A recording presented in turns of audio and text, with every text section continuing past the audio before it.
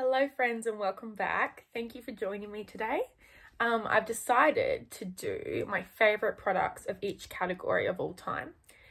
Some are high-end, some are chemist, but they are like my all-time favorites. Some categories do have more than one, but some categories like I've only found one, and these are like my die-hard favorite products. Okay, first of all, primers. My favorite primer of all time will have to be the Charlotte Tilbury Hollywood Filter. Sorry, my label has come off. Something about all these products as well is they're not clean, so I apologize. They're as clean as I can make them, but they're all well loved, so at least you can tell how much I love them.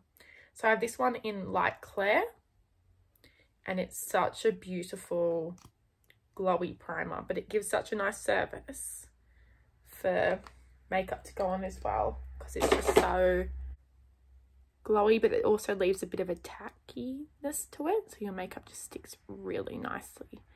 I apply this all over the face, especially under the eyes, because it normally brings a lot of brightness to that area, and I really struggle, as you can tell, with under eye circles. So there's that one. My second primer, which I wouldn't really count as a primer, but a step before my foundation, is the Go To Face Hero Oil. I have really dry skin, so some foundations that are a bit more full coverage tend to be a bit more of a matte formula, so they don't glide on the way I want them to. So putting a bit of face oil on my skin beforehand just gives it that nice slick and really helps me blend out the product. My first favourite foundation is the Hourglass Vanish Stick.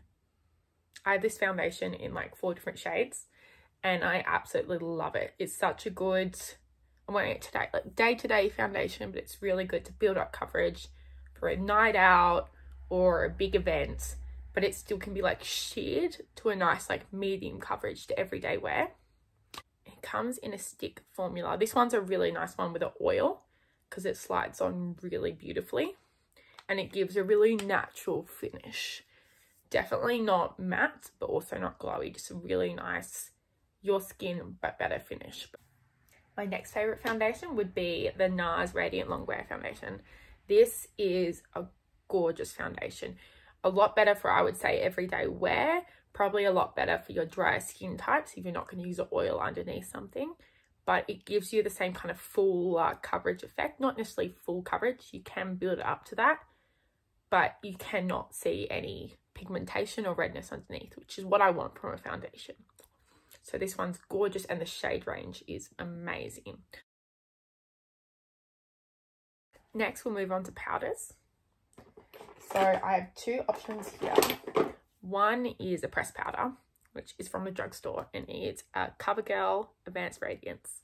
So this is sad. This is how much I love it. So this is a really beautiful,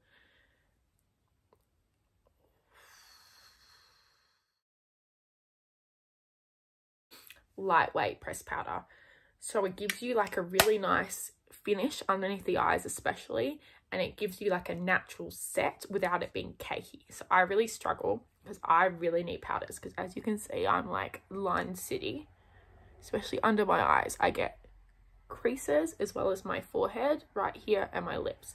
So I need to set my face, but because I'm so dry, it's not necessarily a good thing that I want to do. But this powder leaves it feeling really, still really, I don't want to say moist because it doesn't feel moist, but touchable. It doesn't feel dry, it doesn't feel cakey, it doesn't feel powdery, but it does set everything into place.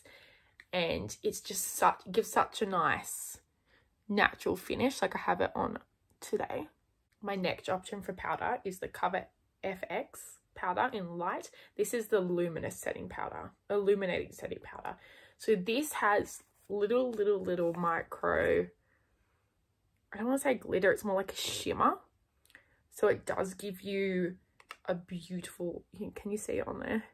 Radiant finish. What I love about this powder too is like I have the other glow one in Laura Mercier, but that one's like a highlighter, like it's glowy. This one gives you a glow, but not like a, I put highlighter all over my face glow.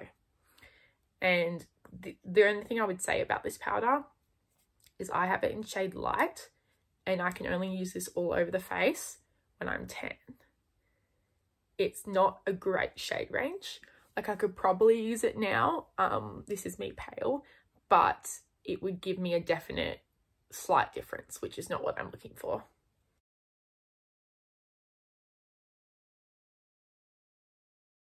Okay, next up is concealers.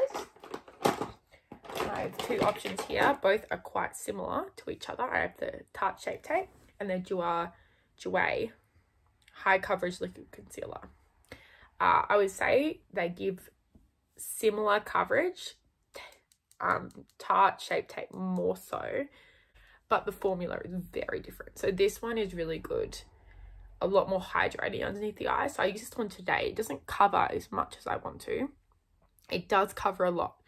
Just because I have dark circles, don't take that as it won't cover. Mine are just so bad. But it does really cover, and it's really nice to highlight the face as well. So it gives a really nice coverage, and then it has that really creamy formula. So it's really easy to blend out, and it doesn't give you dry patches or cakiness underneath the eye. Where the Tarte Shape Tape still doesn't give that to me, but it is a lot more of a mattifying formula, and it can look definitely more visible, more like I'm wearing makeup. So I do like to use this one once I've used oil underneath as well, because it just gives it that extra slick and gives it that extra blendability on my face. Okay, next up we have bronzer and contour. I have a weird process of categories in this category. So basically what I do first is, on most days, I'll use a liquid contour beforehand when I put my foundation on my face. My favorite liquid contour is the Huda Beauty Tan Core, and I have it in Fair. It's not a good look, I apologize.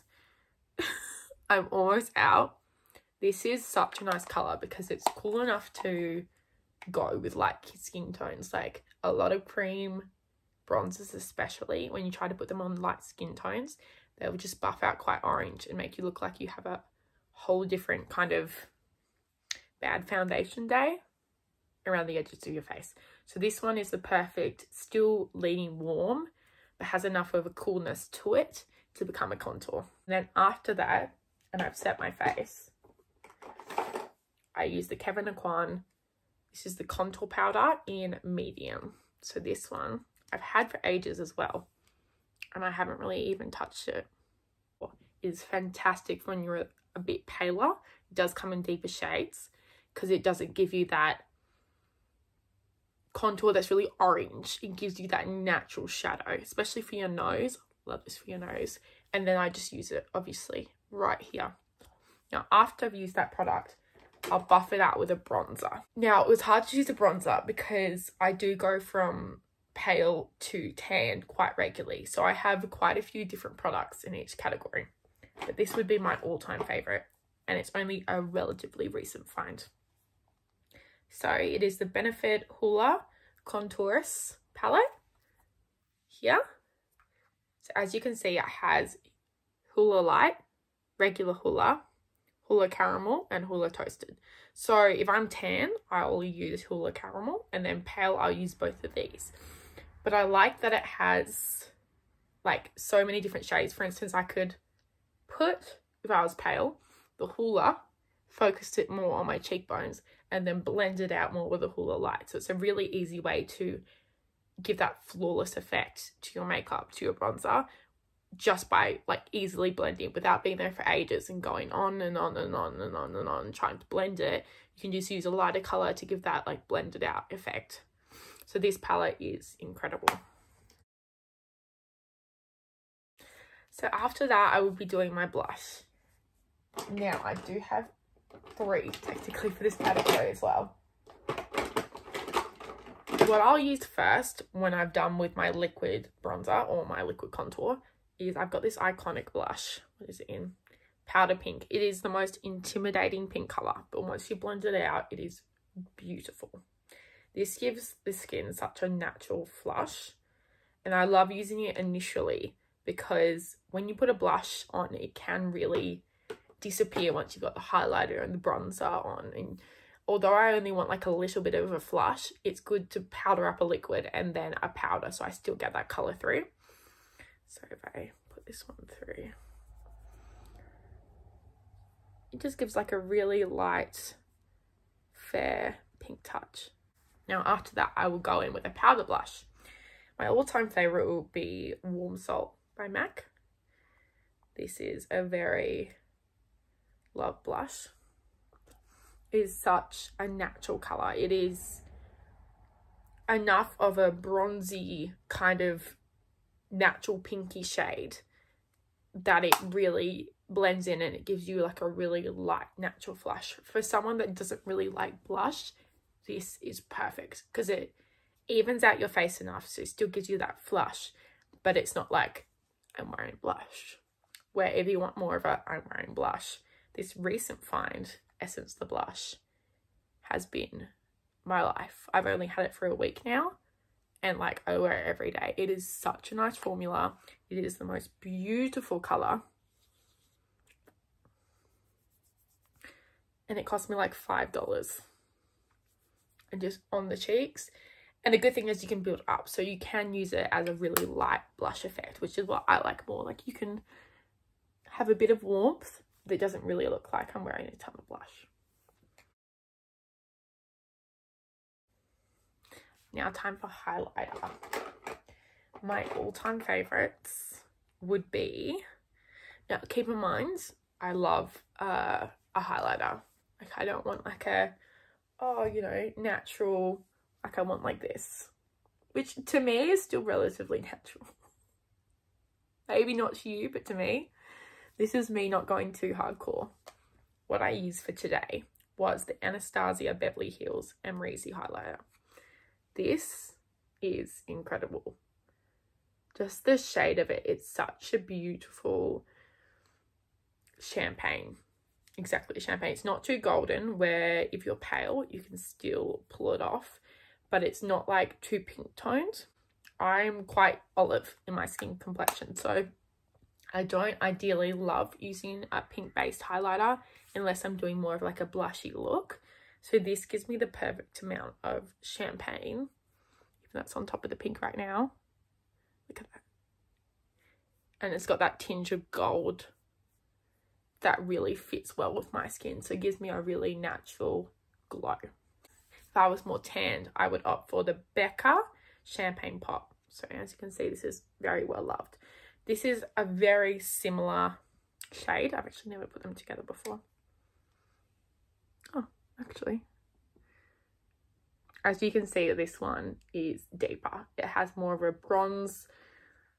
It looks more pink, but it comes off more tan, more bronze for sure. And this is even more glowy than the Amrezy.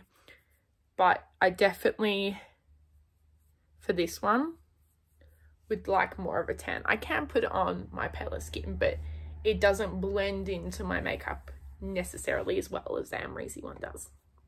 But this is a die-hard favourite.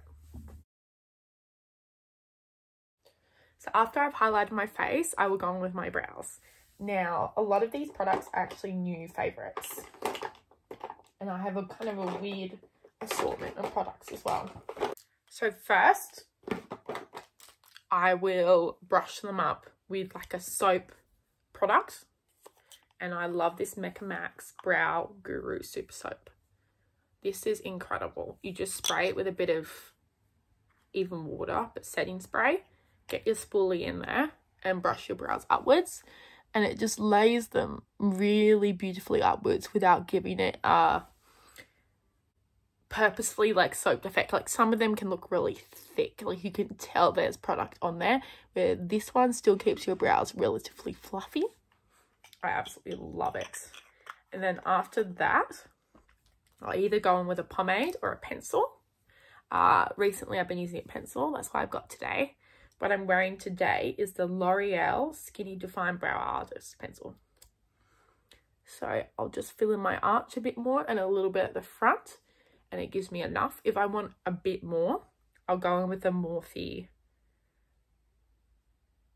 Brow Definer pencil. So this, as you can see, has a triangular tip, where the L'Oreal has definitely a smaller So this one's good if you want like a quicker brow. You want less individual strokes for more of like a coverage perspective. This is a beautiful product. What shade do I have it in?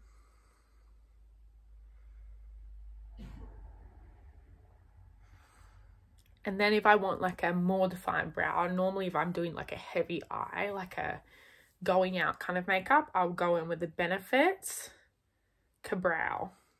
This is in shade 3.5. I'm definitely darker now. This was kind of what I used when I was blonde, but it still works. Like the thing with eyebrows is a lot of people that tend to be blonde or lighter go for a darker brow, where if they tend to be darker, they tend to go for a lighter brow.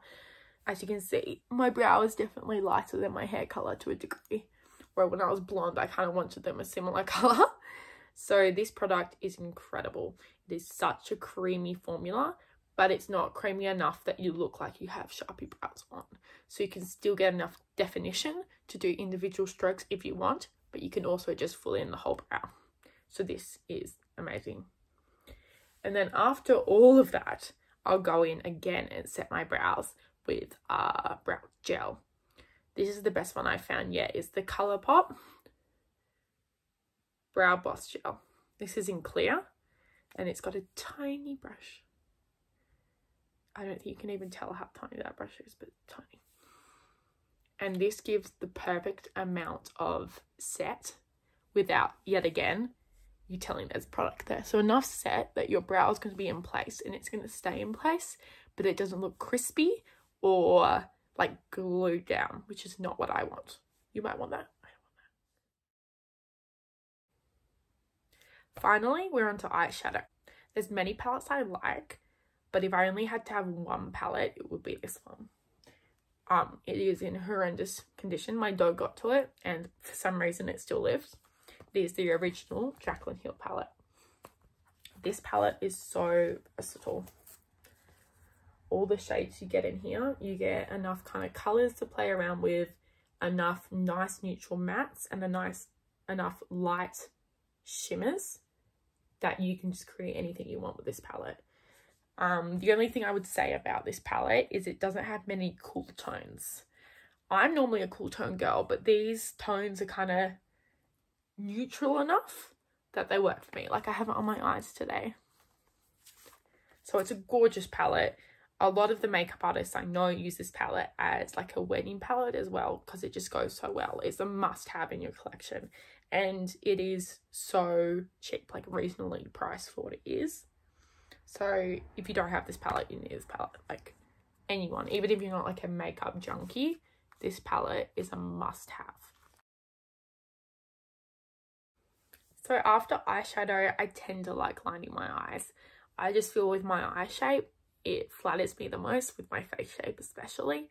And I do like to recently come in the inner corner as well. So you need a very precise brush for that. So what I have been using is the Maybelline Hyper Easy Brush Tip Liner. This is such a beautiful eyeliner. I've used many others before, the Kat Von D, the Stila. One, they dry out really quickly and they don't give me like the intense black that this gives me, as well as they bleed underneath my eyes, which I don't find this one does. So I 100% would rather get this one than any of those. But this one doesn't do, like if you want something like full on, like you want it to stay there all day, you want to be able to like at the end of the day have to scrub to get off, get the Maybelline Matte Master Ink. This stuff, it's a lot harder to use in my opinion, but like look how black that is compared to the other one. That's still like really black, but that is like next level and it's not going anywhere. It will not bleed. This one tends to do a little bit at the end of the day, the Maybelline, but it's still really good. The Hyperfine still has that beautiful ability, but at the end of the day, it's a lot easier to take off. With this one, you're going to have to need like a eye makeup remover to take off.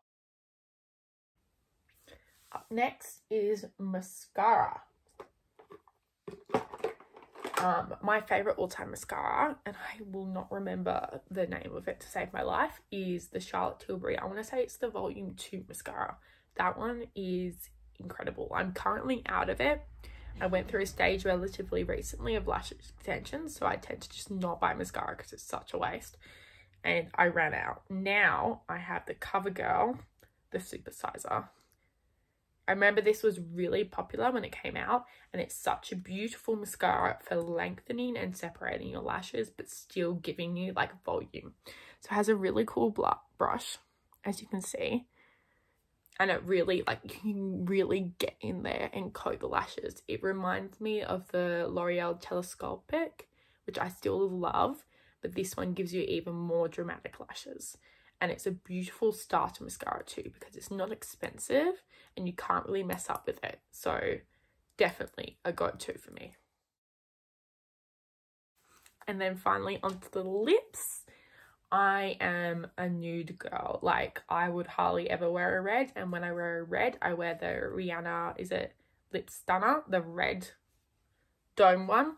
Die hard, love that, doesn't go anywhere. That's the only red I'm going to be using. But in the way of nudes, I have a whole drawer. I'm happy to give you guys a tour of my makeup collection if you would like. I would have to clean up a lot first, but happy to do it. So first, for like a lip liner, would be this Morphe one called Backstreet Love. It's what I've got on today. It's a really beautiful nude, leaning pink, but it's a beautiful base for any lipstick, and a very similar one I have by Rimmel in Natural. Same, really nude. It basically is your lips but better, so it makes it really easy if you want to overline a little bit or adjust your lip shape. The other method I found recently, which works really well, is using a brow pencil.